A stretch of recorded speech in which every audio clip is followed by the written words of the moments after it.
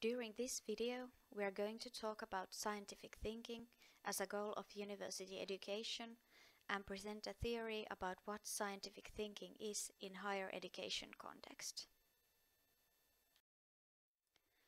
Learning a scientific way of thinking and understanding the nature of knowledge are the most central aims of university education. Students are expected to understand the nature of scientific knowledge and to receive understanding of how it is created. Anyway, it is known that all university students do not learn the scientific way of thinking during their studies.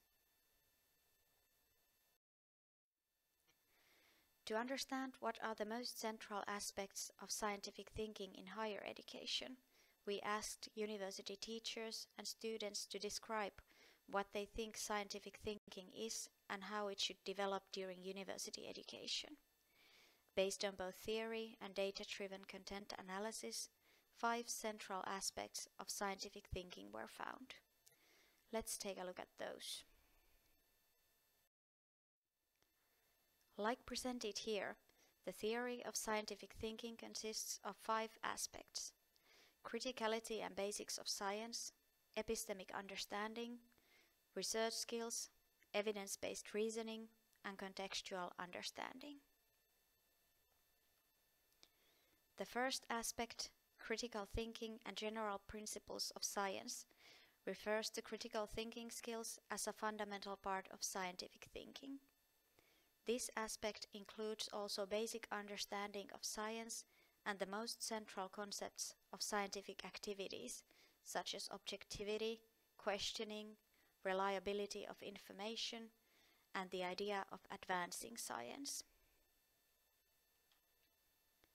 The second aspect, epistemic understanding, refers to the development of epistemic beliefs, which mean beliefs about knowledge and knowing. In the beginning of university studies, students often expect that authorities, like teachers and books, have answers to all the questions and assume that right answers exist in general. These beliefs should develop during university studies, and students should receive an understanding that even the scientific knowledge is uncertain and created by humans. The third aspect, research skills, refers to first, understanding the most central concepts of scientific research and research methodology. Second, skills to conduct research and participate in scientific knowledge construction. And third, understanding the nature of scientific knowledge. Despite the significant resources that universities put into research methodology courses, many students do not achieve these goals. What we think is that together with an epistemic understanding, research-based thinking forms the foundation for the whole phenomenon of scientific thinking. The fourth aspect, evidence-based reasoning, refers to scientific reasoning as a basis for knowledge building. This means, for example, the ability to make scientific and logical inferences.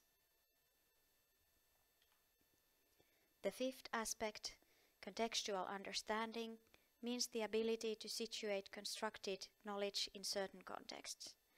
For example, students should reach understanding that there is a certain way of thinking that is typical to one's own discipline.